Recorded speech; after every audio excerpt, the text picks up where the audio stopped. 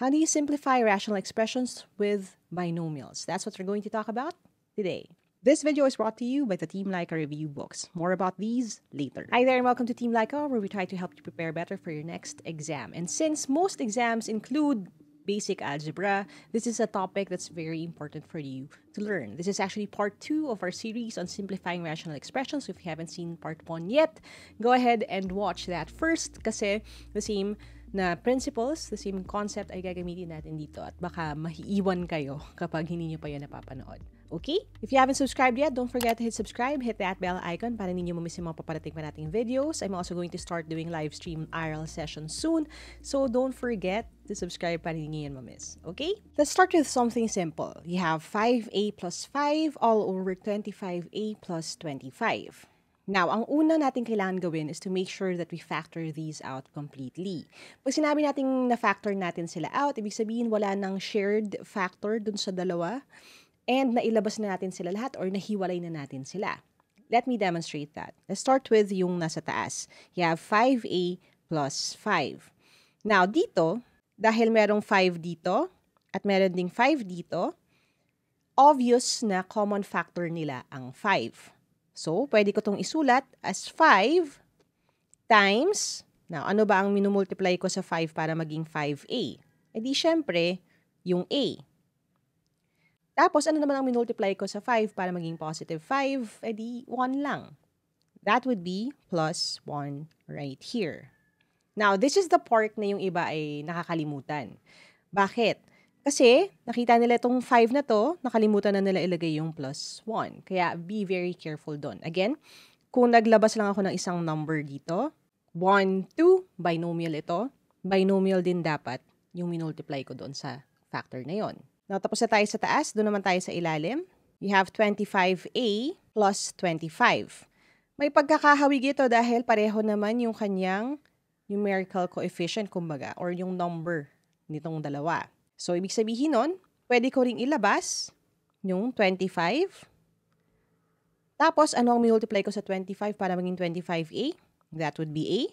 Anong minultiply ko sa 25 para maging positive 25? Plus 1 lang din. Now that we have this, you can just cancel ko ano yung pareho. At dahil yung 5 at 25 ay parehong divisible sa 5, yun nga lang, yung 25 is actually 2 5s. Makakancel ko lamang ay isang 5.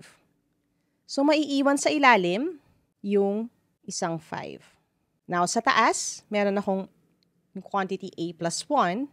Meron din nun sa ilalim, so pwede ko rin itong i-cancel sa taas at sa ibaba, which means this will just be 1. So, sa itaas, ang maiiwan na lang ay 1. At sa ilalim, yung 5 na yan, dahil imumultiply ko lang siya sa 1, 5 na lang din siya. So, ang final answer natin, 1 over 5 na lang. So again, it's really easy. It's just that you have to take it step by step. Maging maingat sa pagka-factor, maging maingat sa pagka-cancel. Let's try another one. This is a great opportunity for me to introduce the Team Lyqa review books. And yes, books siya. Kasi we have the practice test booklets. Booklets kasi ang katumbas niya ay 4 na booklets or 4 na sets ng aptitude tests. Each set already has math, language, analytical reasoning, and general information questions. Of course, the answer key, answer sheets, so you can practice shading. At more than that, an exclusive QR code that you can scan para makita ninyo kung paano ko sinusolve ang mga problems na ito. It includes discussions on some super secret techniques that I use para siguraduhin makatipid ng oras sa exam. At syempre, makapasa. You also have the workbook number 1. Hindi siya multiple choice questions, pero it's designed to practice your skills para naman ready ka sa fundamentals mo. Skills, techniques, and it's best to use them together. If you're interested, go ahead and message us sa m.me/teamlyqa to figure out how we can get these to you. Sa mga bumili na at bibili pa, maraming salamat sa inyo. Thank you for helping me help more people by buying these kasi these help us fund what we do here sa channel na to. Kung hindi dahil sa inyo, it'll be harder for me to make all these free content. So, thank you sa inyong lahat. And now, back to the video. Ito ay a minus 4 all over 3a squared minus 12a. In this case, yung a minus 4, wala na tayong magagawa dyan kasi wala na silang shared na factor. Pero yung ilalim, meron kang 3a squared minus 12a. Una kong ihihiwalay would be yung 3. Kasi yung 3 na yan, ay pwede kong kunin dun sa 12 kasi ang 12 ay 4 times 3 rin.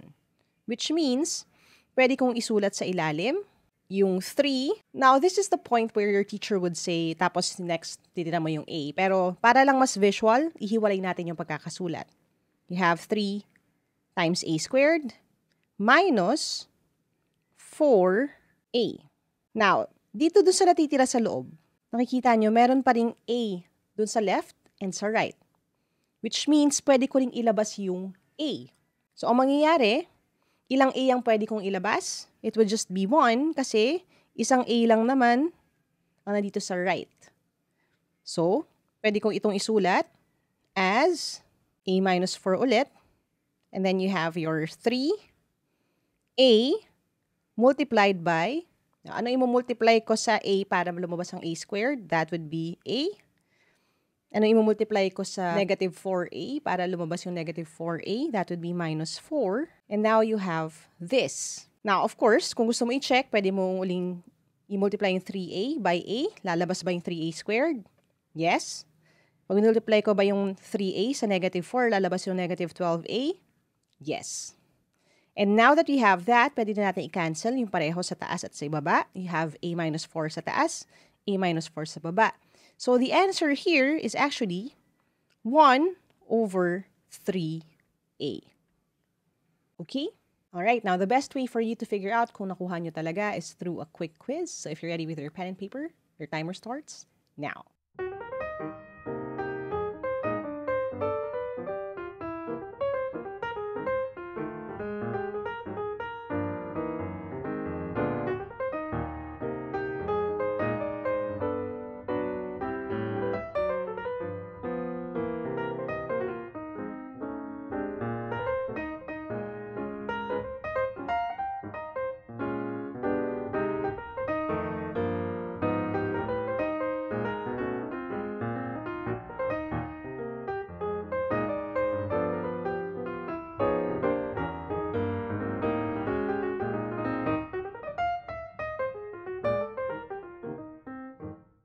Alright, let's see how you did.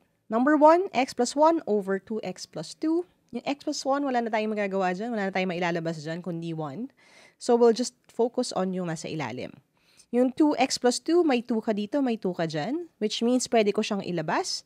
So, kung isusulat ko uli, x plus 1 over, and now you have 2 times, ano i-multiply ko sa 2 para maging 2x? That would be x. Ano i-multiply ko sa 2 para maging plus 2 or positive 2? That would be positive 1. So now, pwede na tayo mag-cancel yung x plus 1 sa taas at x plus 1 sa ilalim. Maka-cancel sila. So, ang magiging sagot is just 1 over 2 or 1 half. Did you get that right? Okay. Next tayo. Question number 2, 2a minus 10 all over 5a minus 25. Sa itaas, nakikita natin dito yung shared factor nila, 2 and 10. Pareho silang even number, which means you can divide both of them by 2. Kung mabagal kayo sa factoring or dun sa pag-figure out if divisible by number o hindi, meron akong full series on divisibility rules that you may want to watch kasi doon in-explain ko yung mga tricks para malaman nyo if a number is divisible by 2, 3, 4, 5 hanggang I think 11 yata yon. Okay, so watch that first. Anyway, here we could split yung 10 sa 5 and 2. Which means pwede kong ilabas yung 2 dito. At anong kailangan kong i-multiply sa 2 para maging 2a? That would be a. Anong kailangan kong i-multiply sa 2 para maging negative 10? That would be minus 5. Tapos, sa ilalim naman, you have 5 and 25. Ang 25 is 5 times 5, which means pwede ako maglabas ng isang 5 sa ilalim. So, this will be 5 multiplied by, anong kailangan ko i-multiply sa 5 para maging 5a? That would be a. Anong kailangan ko i-multiply sa 5 para maging negative 25? That would be negative 5. Pwede tayong mag-cancel ng pareho. You have a minus 5 sa taas, a minus 5 sa ilalim. Now, ang matitira is 2 over 5. At dahil nasa lowest terms na yon, the answer would just be 2 over 5. Next, itaas natin yung level of difficulty. Here you have 2x squared plus 14x all over 3x squared y plus 21xy. Now, bakit my y? Why my y? Don't worry about that. It's going to be the same process na ginawa natin kanina. And of course, we're still going to apply yung mga concepts na natutunan na natin doon sa part 1. Sa taas muna tayo. 2 and 14. Ang 14 is 7 times 2, which means pwede kong ilabas yung 2 rito. Yung x naman, may x dito, may x din dito. At dahil isa lang yung nasa right side, mas marami yung 2 sa 1, isang x lang din ang ilalabas ko. Now that I have that, anong kailangan ko i-multiply sa 2x para maging 2x squared? That would be x. Anong kailangan ko i-multiply sa 2x para maging 14x? That would be positive 7. Now, of course, kung i-check natin yan, tama ba yan? 2x times x is 2x squared? Yes. 2x times 7 is 14x? Yes. Dito na tayo sa ilalim. Here you have 3 and 21. Ang 21 is 7 times 3. Dahil may 3 sa left, may 3 sa right, bigsin pwede ko ilabas yung 3. Doon naman sa x, meron akong x squared at x dito, which means pwede ako maglabas ng isang x. At doon sa y, meron akong y dito sa left, may y din ako sa right, which also means pwede ko siyang ilabas. 3xy. And now, we'll figure out kung ano yung multiply ko sa 3xy para lumabas yung 3x squared y. At dahil ang nawawala lang dyan ay yung isang x. To make x squared, this will just be x. Doon naman sa 21xy, ang kailangan kong gawin is to multiply 3xy by 7. Which means, I could start canceling na. May x plus 7 sa taas, may x plus 7 sa baba. Makakancel sila pareho. May x sa itaas, dito sa labas. May x dito sa labas. Makakancel din sila. Pero dahil yung 2 over 3, wala na tayong magagawa dyan. At walang y sa itaas, nakapares ng y sa ilalim. Ang magiging sagot na natin would be yung natitira. You have 2 sa itaas over 3y sa ilalim. The answer is 2 over 3y. Now, I hope you got that right. If you didn't, that's okay. I'll be posting more questions on my other social media accounts, so don't forget to follow me there. And again, we are going to keep creating content for you, so don't forget to subscribe, hit that bell icon. At sa lahat ng mga channel members natin, channel sponsors natin, thank you so much for supporting this channel. You are part of the reason why I can keep making content. It's not easy. It's not cheap to keep the lights on sa operation na to. Kaya I appreciate all of you. Maraming salamat sa inyong lahat. Now, this is just part 2 ng series na ito. May part 3 pa tayo coming up next. So again, I'll see you sa susunod na video na yan. As we always say, never stop learning. Aja, kaya niyan. I'll see you in the next video and bye for now.